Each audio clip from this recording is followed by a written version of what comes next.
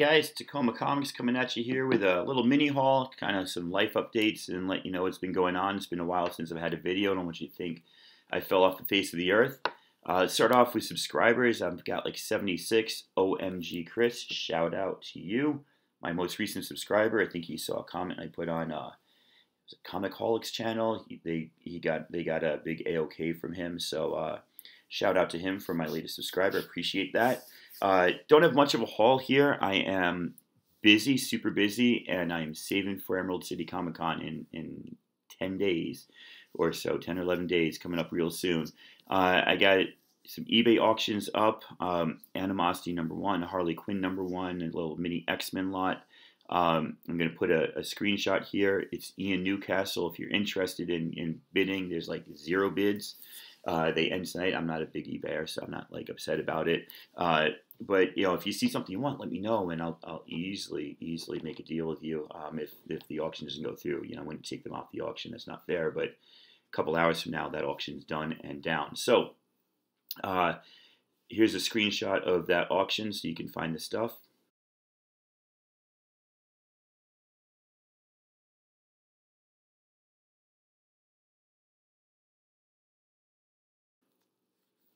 And we're back. Well, that was a great edit, magic of video editing. So, Chinese New Year, we celebrated on Saturday. My wife and I had off Friday. I had off. She took off Friday. Did all the shopping, all the prepping on Friday. Did all the cooking Saturday. Had a great time. 12 dishes.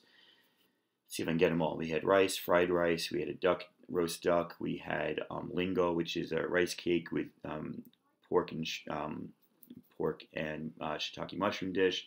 We had shrimp. We had pork and spinach dumplings. We had steamed pork buns, tatsubao they're called. Steamed fish with ginger and scallions. A few other dishes, and I'm losing. Oh, we had short ribs with black bean sauce, chicken and broccoli, bok choy, and if that's not 12, that's enough. We got plenty of leftovers in the fridge, so real successful time. Went with Lagunitas, a little something ale as the drink of the night, along with a lot of wine.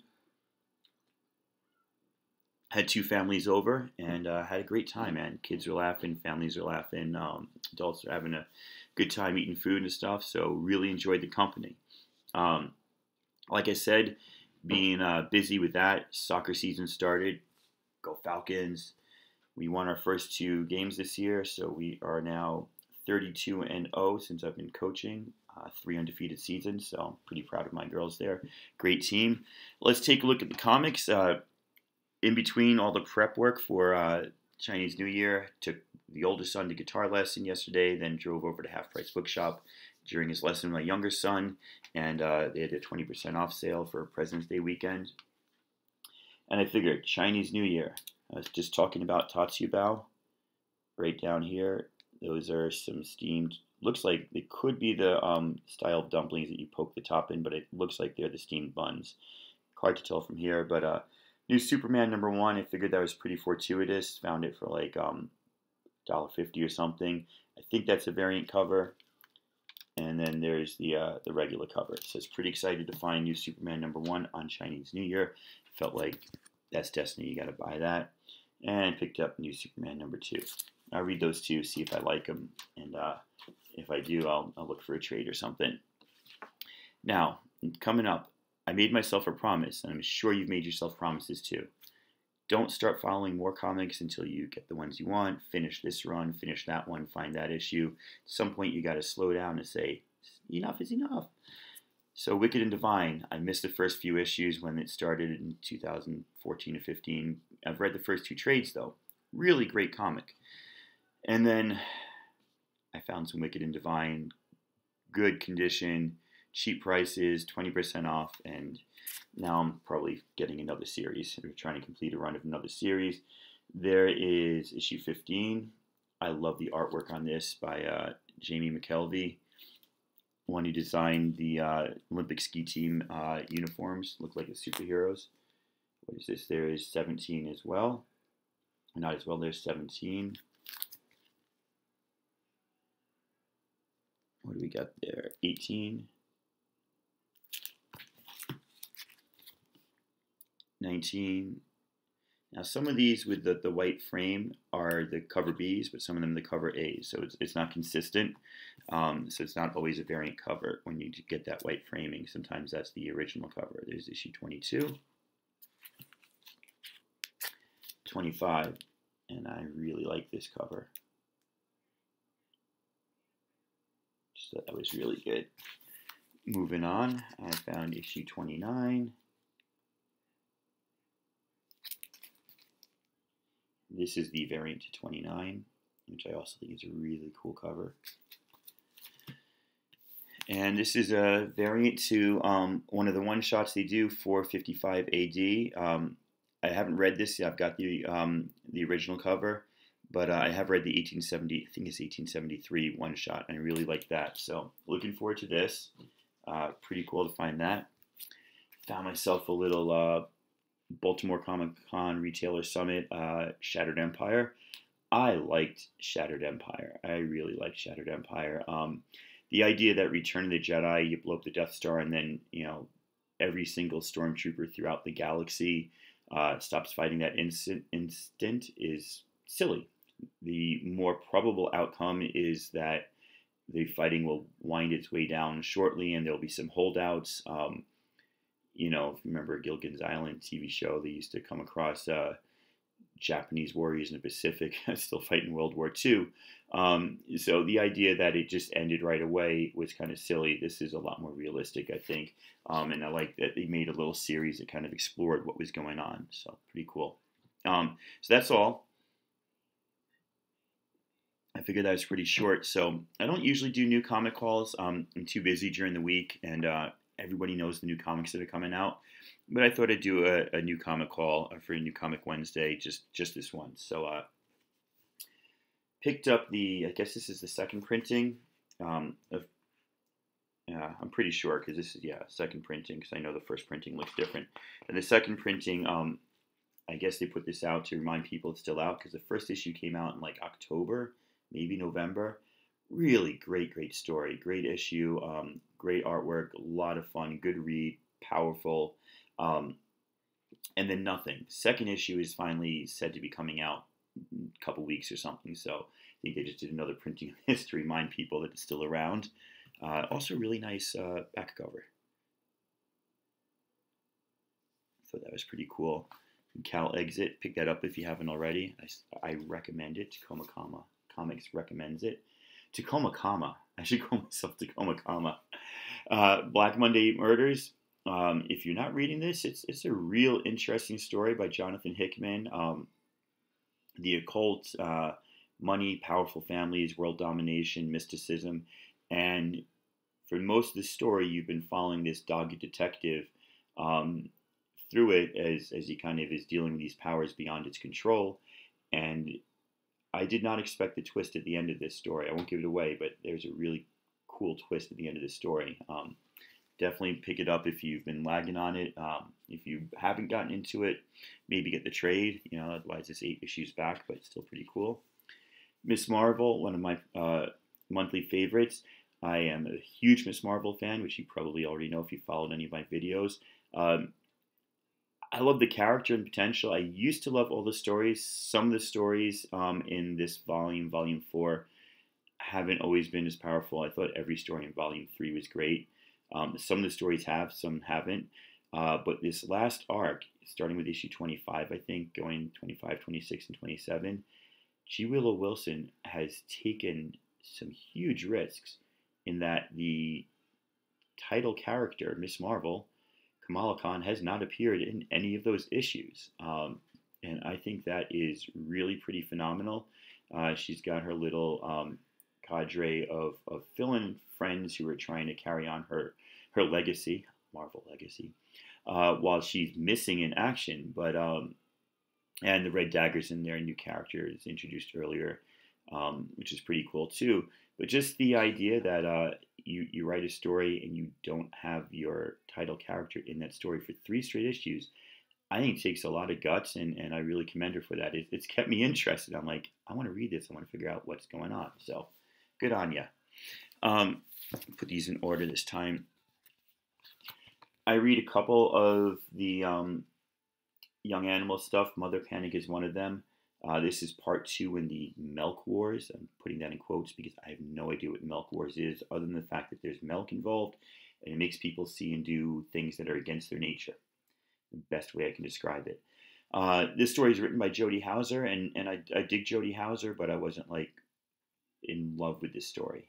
It was good. It just wasn't great. It was another like weird things happening at Gather House, where she originally was abused as a child and but also trained as a child. And Batman, of course, is the priest running it. He's been drinking the milk.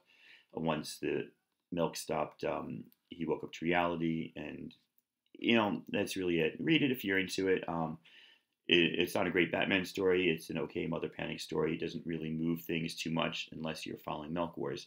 They're going to reboot all the Young Animal line, and so I am probably going to stick with Mother Panic. I'm going to drop the next one I'm going to show you just because I need to cut down somewhere, but I wanted to point out down here, Magdalene Visaggio has a short in the back of this for something called Eternity Girl, which is a new Young Animal comic that she's writing, and she's a really great writer. If you've read Kim and Kim or Quantum Teams Are a Go, give it a check out. Really liked it. So, it's there. We read comics. Not all of them are great.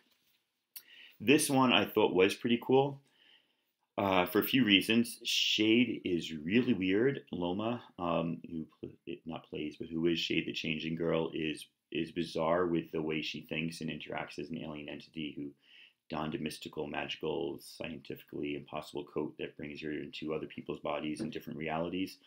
And that character is played to great effect in Milk Wars. The whole deal that's going on with this domesticated Wonder Woman, and Shade's got these multiple personalities or multiple aspects of her personality, all fighting to keep things happy and simple and the way they are, with a domesticated Wonder Wife, not Wonder Woman, is pretty. Oh, by the way, spoiler alert! I'm spoiling this book.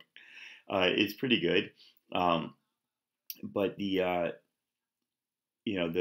different aspects of her personality are fighting to get Wonder Woman to remember that she was Wonder Woman and she was more than a housewife. And there's some real cute takes on, I don't mean cute like trite, but cute like funny, takes on feminism and women's marches and stuff, and some really great bits in here that I like. And again, a little short from Mags on the new comic Eternity Girl, which I'm definitely going to get the first issue of and pick up and see where it goes from there. Like I said, Shade was a cool read for me. I never read Shade the Changing Man. Everybody said that was great back in the 90s, I guess it was. I don't think I'm going to continue with Shade when they reboot it with the new Young Animal stuff, but it was a cool read, and this comic, definitely good. I don't know what the first one in the Milk Wars was. I think it was Cave Carson and Superman, and I never read Cave Carson Has a Cybernetic Eye, so I don't really know what that's about. Please excuse the pun. This comic is killing it. Really, really great. If you're following it, this issue has a lot of twists and turns. Gets deeper into what's going on with Dylan, into the difference between being psychotic or mentally ill and how drugs can affect you and make you more or less ill, or if they cure you one way, they mess you up another way.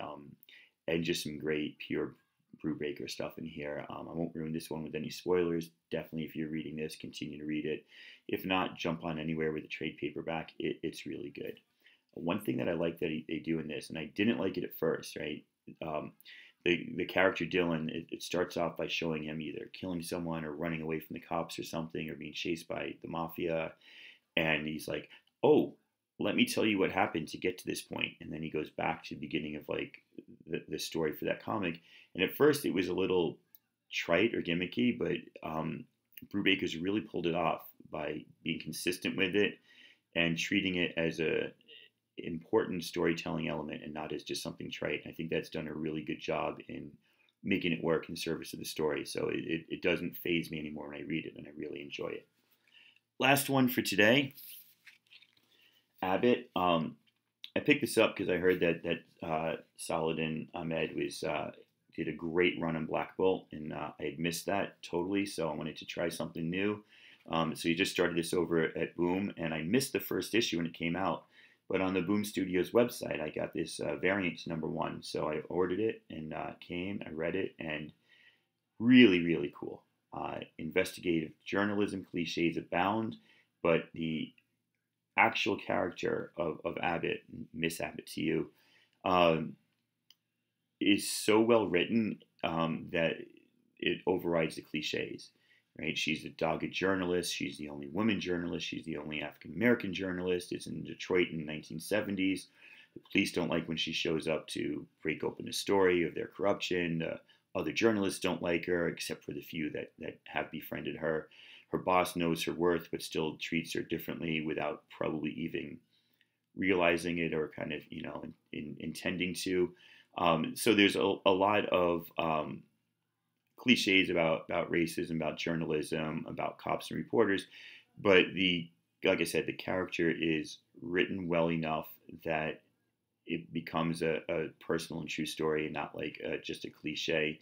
And then, throw in a good hand of occult mysticism and ritualized murders, and you've got a great sci-fi investigative journalism Detroit 1970s comic, which I definitely suggest as well. So that's it for me today. I'm going to have a video coming up soon, maybe tomorrow, I don't know, showing how I prepare for Comic-Con. Because I'm a nerd and so are you. That's why you're watching this.